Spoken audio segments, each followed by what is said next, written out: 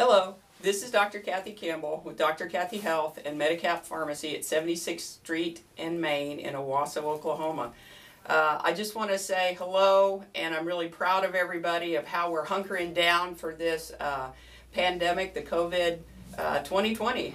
It's quite an event, and so I'm going to share with you. We talked earlier in my earlier video about two strategies: avoid, deactivate, and fortify. So I'm going to now that we're all kind of hunkered in and we're going to be social distancing for quite a while now, washing our hands with alcohol-based, wash your hands with soap and water, doing all the hygiene things that we know to do. I'm going to talk to you a little bit about some of the strategies I'm using for myself and my family with regard to the fortification. Do check with your pharmacist and your physician to make sure these are appropriate for you. Do your own research. Food first.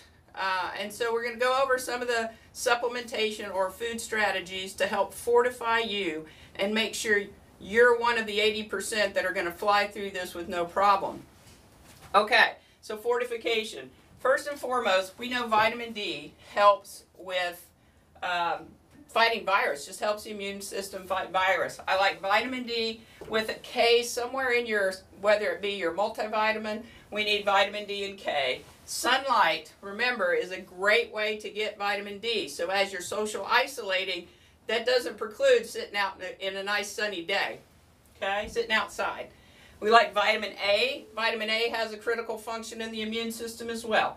And the other way to get that is through our food, our orange foods, our colored foods. So your carrots, your eggs have a good amount of vitamin A, tomatoes, sweet potatoes. So make sure when you're at the grocery store that you're grabbing a lot of these very therapeutic and delicious foods.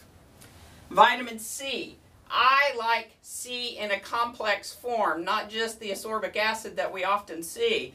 That's why I love lemons, limes. We've got peppers, have a huge amount of vitamin C in them, but the whole citrus.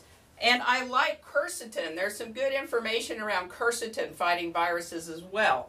So a C complex food is the best, and I like particularly the citrus that have very low amounts of sugar or fructose in them. Tocotrienols are a class that vitamin E is included in. It's a very specific type, but it really does help the membranes of your cells have good integrity.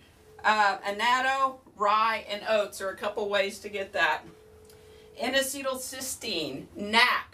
It is a very interesting product. Cysteine is a sulfur-based, and it produces, it's the precursor, the chemical that's right before our strongest antioxidant, which is called glutathione.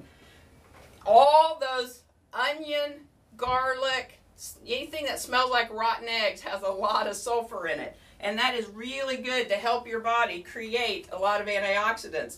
So when you're making that big pot of chicken soup, onions, garlics, eggs, poultry, your cruciferous vegetables, which are your broccoli, your cauliflower, your Brussels sprouts, all have a great amount of sulfur-rich N-acetylcysteine.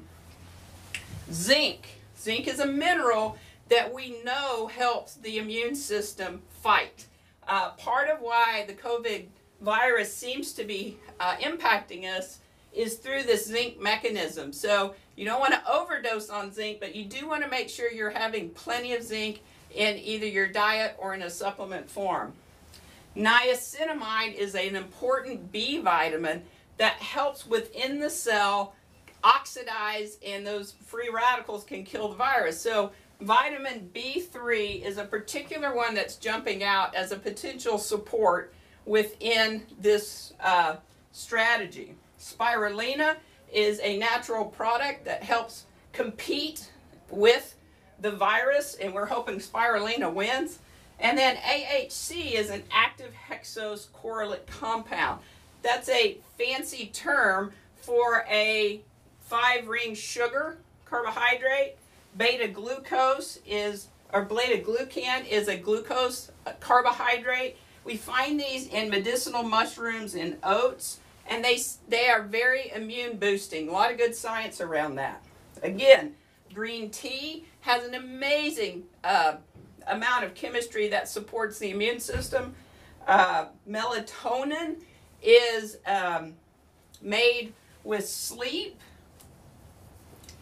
And that's why we've got to get 8 or 9 hours of good sleep so our body will have plenty of melatonin. It is a chemical that is used in the entire function of the body in a lot of different ways. If you're having trouble with sleep, that may be something that we would moderately supplement. And then good old water. We really, I can't stress enough, need to be hydrated. And I like warm liquids right now. Remember, water is oxygen, okay? And deep within ourselves, we need a lot of oxygen. So if we're short in water, we're short in a lot of what the body needs to function. So these are just a few of my strategies. Feel free to dig in, understand them. Give us a call if we can support you with that. We're Medicap Pharmacy at 76th and Main. You can also go to my website, Dr. Kathy Says, SAYS.com. We have more information about these products, but also we're here for you. So you're doing a great job. I know at the pharmacy we closed the front and we're serving people out of the back, and it's just been really great. We're getting ready to have a pretty interesting next 2 weeks, but no, we're here for you. Stay well, stay isolated, stay connected. Thank goodness we've got technology to help us with that, and get outside. Talk to you soon. Take care. Be well.